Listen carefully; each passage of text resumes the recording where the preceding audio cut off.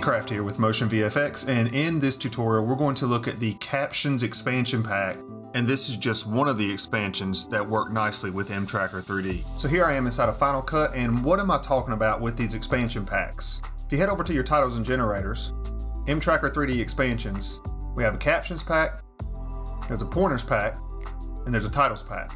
But as I mentioned a moment ago, we're going to focus on the Captions pack in this tutorial, and if we look, there are actually 50 captions that are included. Scrubbing the mouse over these captions, you can see some animations.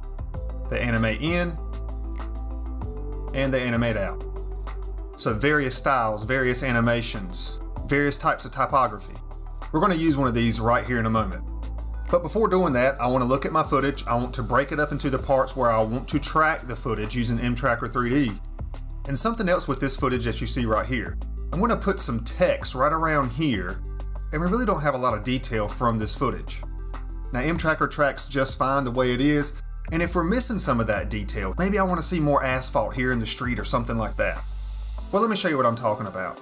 Maybe I want to start tracking right around here, so I'm going to do a blade cut there, and maybe I want to animate the text out right around there. So this footage right here is what I want to track.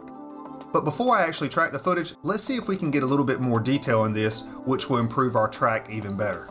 So one thing we can do in our effects browser, I'm going to type in contrast. Of course, make sure I select all, and let's drag this crisp contrast onto it. If we check and uncheck that, that does add a little bit more detail to the road. It even adds details to the buildings, the walls, etc. Now something else we can do to enhance the detail, let's go to our color board, and we can fine tune these sliders for the exposure, and maybe we can dial in a little bit more detail. Let's cut that on and off. And in this case, we're probably just fine with sticking with the color board. But now that we do have more detail in our street here, let's go ahead and go to mTracker 3D in your effects browser, and let's take that and drag it onto this footage. Let's go ahead and track. This 4-second track took about 2 minutes on my 2018 MacBook Pro. And now that we have that track, we can disable the color board or whatever detail we had. And again, we only use that just to get more detail, which ultimately helps our track. Now I'm going to copy this track, head back to the titles and generators, mTracker 3D expansions. I'm going to go with caption 48.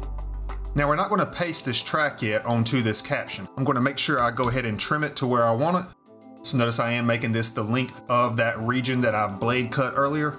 And now that we have the caption where we want it, heading up to the title inspector, let's paste that track. This takes just a few seconds. Clicking OK. With the playhead anywhere in that region, I have the caption selected. Let's pick a location.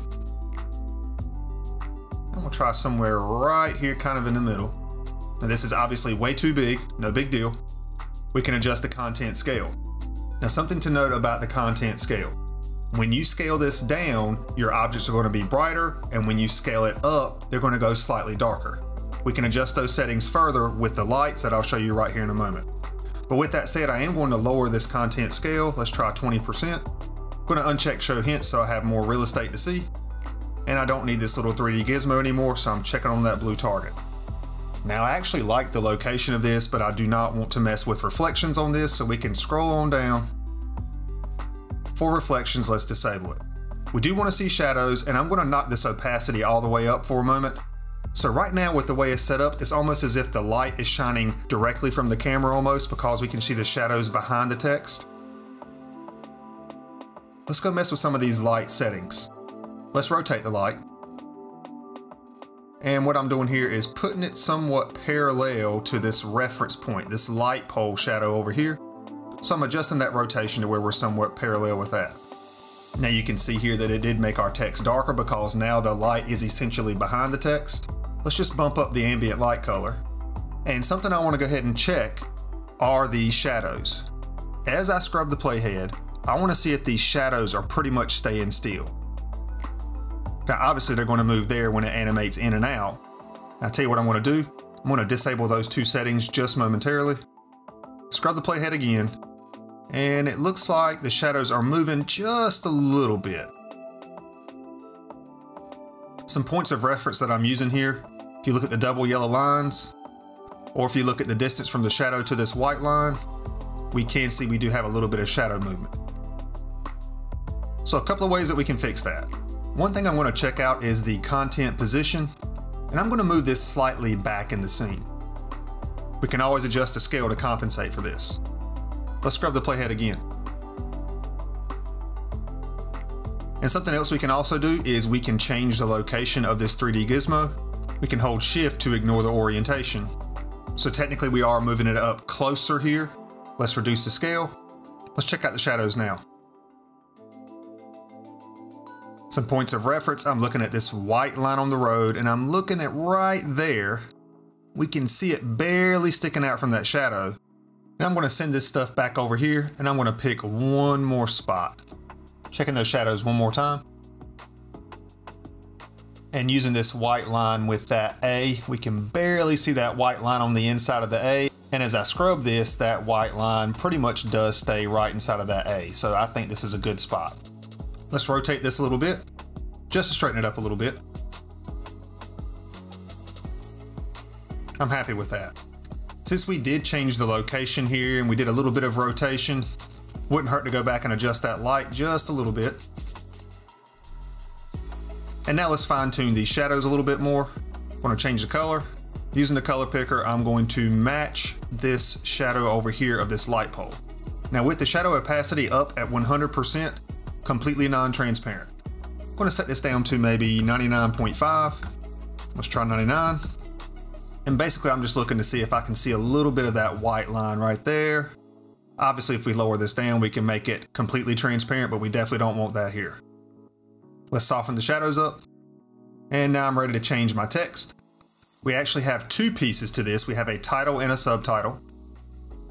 Notice when I press enter we do go to a new line.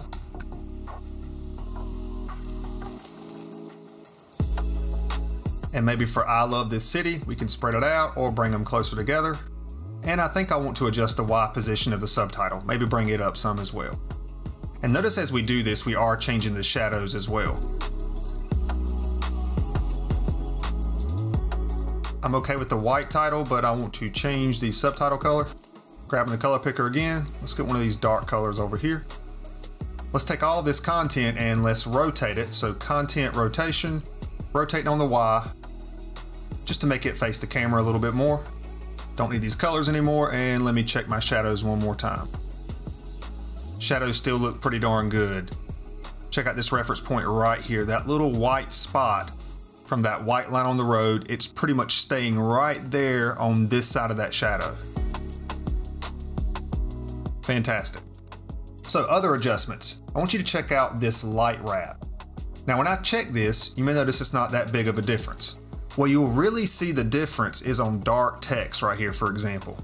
If I uncheck it, we can see pretty much we have a flat color here, but with the light wrap, it does add an ever so subtle glow, and obviously we can adjust these settings to make it more or less. Maybe this text is a little bit too crisp. We can blur that down here with Gaussian blur. Obviously that's way too much. Maybe just an ever so slight bit of noise. We can definitely see it on those darker letters. I'm gonna lower that down just to kind of match, I guess you could say, the graininess of the asphalt.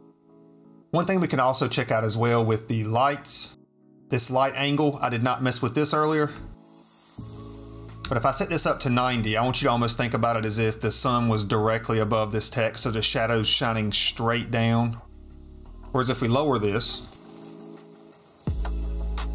I guess a way you could think about this is where the sun maybe is just coming over the horizon versus it being directly above the text. So somewhere in here is pretty good. And again, just keeping these references in mind over here. And just with those few adjustments using the mTracker 3D title inspector, I think I've got the look that I want.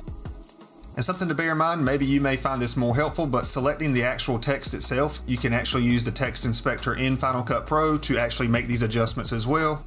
But since we were tweaking shadows and all that stuff, hey, why not just stay inside of here? But with all that said, let's have one more look at that final effect. For more tutorials on mTracker 3D and even more plugins for Apple Motion and Final Cut, go ahead and hit that subscribe button.